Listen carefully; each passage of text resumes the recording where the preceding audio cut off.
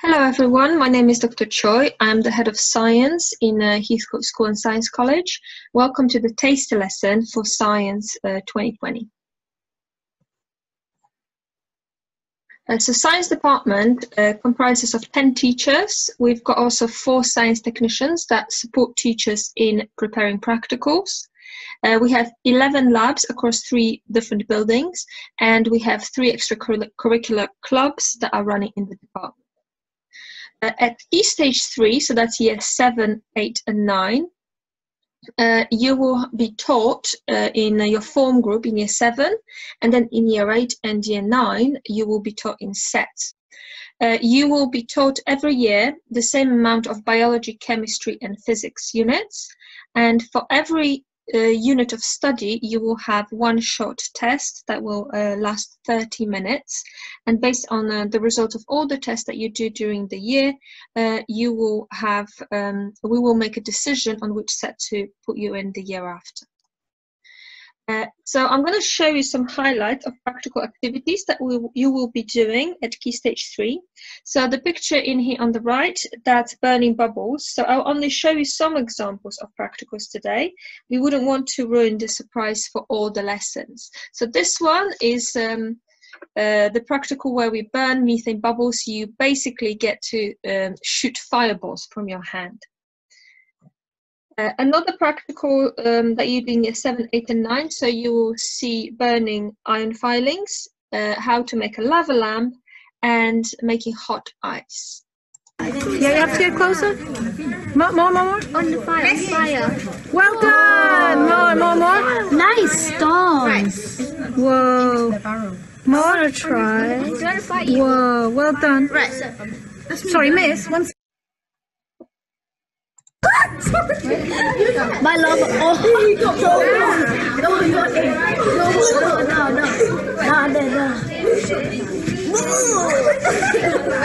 Ready?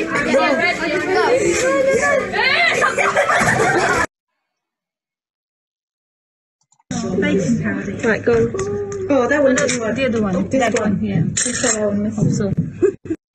You guys ready? And.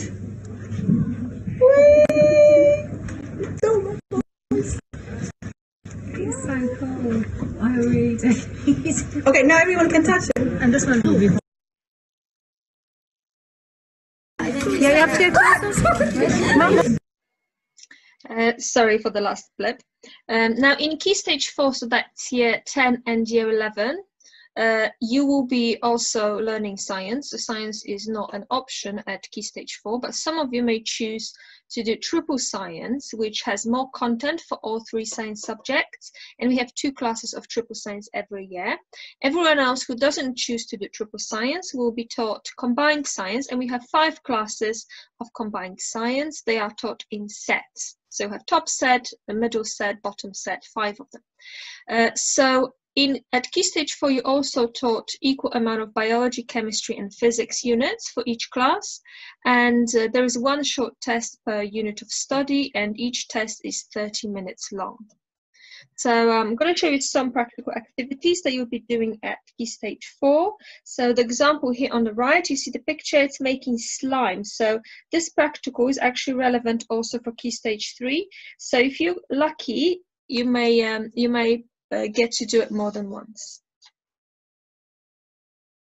So you can see here some of the examples of practicals. So on the left, this practical is called cold finger. So in this practical, you get to see deposition of iodine over here. You also get to do silver plating. So silver plating is when we started off with a normal coin and we plated it with silver, and other redox reactions that can be used to make silver ornaments. So these are pretty unique practicals that some other schools may not be doing them at all. At Key Stage 5, so in year 12 and 13, we offer biology, chemistry and physics. Students who do these subjects have to choose those particular subjects, and they have to meet requirements in terms of their grades from GCSEs. At Key Stage 5, you get to do one test per unit of study. The test can be different length depending on the unit, from 30 to 50 minutes. And there are 12 required practicals for each of the sciences and lots of other non-required practicals that are being done. And there are additional activities such as webinars, field trips, Olympiads competitions, oral or poster presentations, and mentoring of lower years. There are other opportunities as well which may not be mentioned in here, and we inform students as they come up, such as summer schools in universities and so on. So what practical activities you might be doing at Key Stage 5 in year 12 and 13. So you can see on the picture here, it's eye dissection practical. Again, this is a practical that's relevant for many years, so you may get lucky and do it more than once. So what you can see here, it's a lens from an eye, and the student that we chose to dissect didn't do their homework twice in a row. So, you know, they had to do that. And this is a displacement reaction with silver nitrate ammonium chloride. Can you remember the other key stage when this practical was done?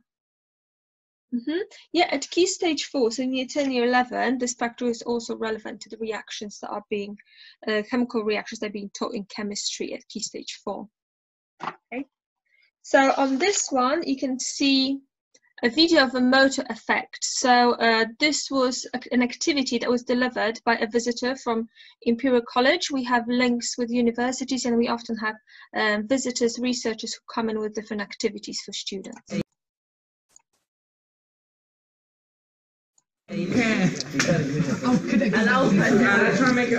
DeAndre.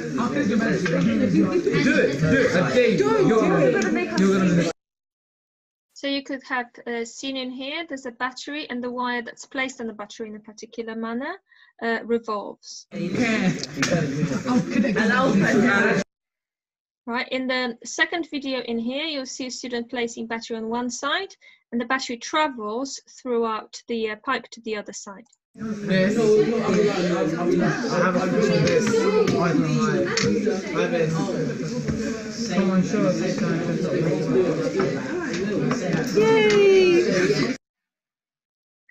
Right, we do practical activities every session of the Science Club. Science Club is aimed at year 7 and 8 students, and it's once every 2 weeks after school from October to February.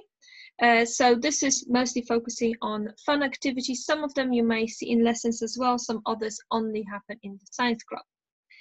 We also have STEM Club. So in the STEM Club, students work on science, technology, engineering and maths projects, and they enter several competitions using dedicated iPads and other equipment. There are also special study trips aimed at this group. In the past few years, students in this group have won several competitions with prizes ranging from tablets for each individual student to £3,000 worth of special equipment for the Science Club and the STEM Club. So this club is aimed at students that are in year 7, 8, 9 and 10, and it happens once every week after school from November to May. Additionally, we also have a unique opportunity, which is Japanese Language Club. So I run Japanese Language Club. I speak Japanese, and I run it once a week for most students. It's open to all year groups, so 6th formers come, year 7s come, and also twice a week if a student is interested in studying for Japanese GCSE. We do all sorts of fun activities in the club. We also have anime club once a week. There's more information in a separate video about the Japanese club. So some highlight of the STEM Club and Science Club so that you have an idea what kind of activities students are doing. So this one is a Screaming Jelly Babies video. Let's listen.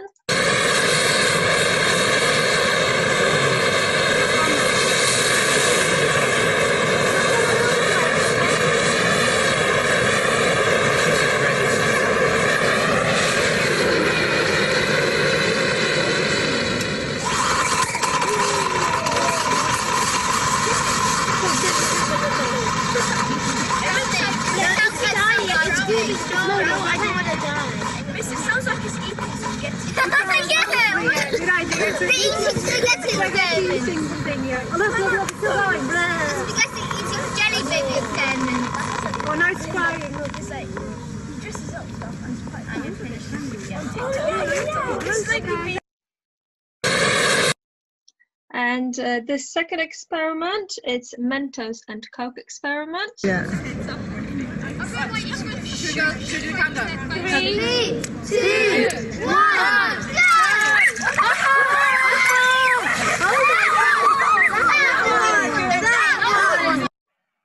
Yeah. Okay, and another one, it's a giant bubble, so you can see a bubble that can fit 2 people.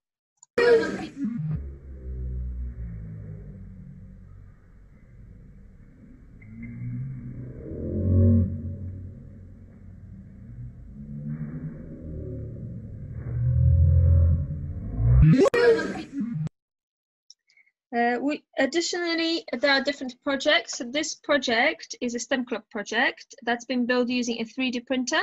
It won £3,000 for the school and an undisclosed amount of money for the students that developed it as well. So you can see it's a model of an eco park, and it's labeled so you can have a look what different features are included. Okay, and this student here, these 2 students here, they're the winners of the STEM competition, and they picture here with the clever Miss Rachel Riley. Our pupils also attend STEM club trips. So an example in here, they attended the Great Exhibition Road Festival, which hosts a series of workshops and lectures by scientists all over the country of their cutting edge work. So you get to see what scientists are inventing at the moment. On the left, you can see a picture of some of our Key Stage 4, Key Stage 5 girls that visited Imperial College London for a STEM outreach program that was designed to promote the study of STEM subjects by girls. And on the right, our 6th form pupils attended a mock assessment centre where they took part in workshops aimed to help them gain knowledge and skills for interviews in all types of workplaces. Key Stage 3 pupils and Key Stage 5 pupils also recently travelled abroad. So the Key Stage 3 pupils on the left, they went to Belgium to visit Eurospace Centre, where they lived like astronauts for a few days. And the ones on the left are Key Stage 5 pupils that travelled to Geneva in Switzerland to visit CERN, which is one of the biggest physics research institutes. Alongside CERN, pupils were able to also visit the UN and a science museum. And pictures on the next few slides will also show that. So you can see in here, Eurospace Centre in Belgium. On the left is equipment designed to simulate walking on the moon, and you can feel what it feels like to leap rather than walk. You have to leap rather than walk due to difference in gravity, otherwise you're not able to move yourself properly. And on the right, there's pupils that are using the microgravity wall equipment to simulate astronauts working on the International Space Station.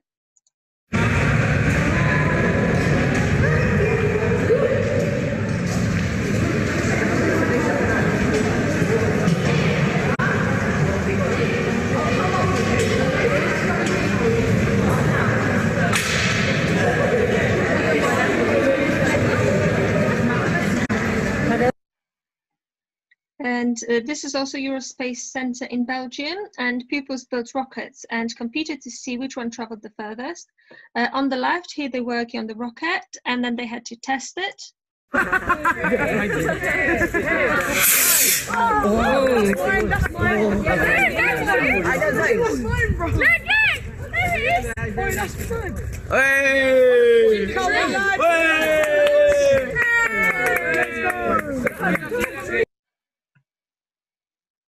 And on the left here, it's part of the CERN exhibition, and on the right is the Science Museum in Geneva.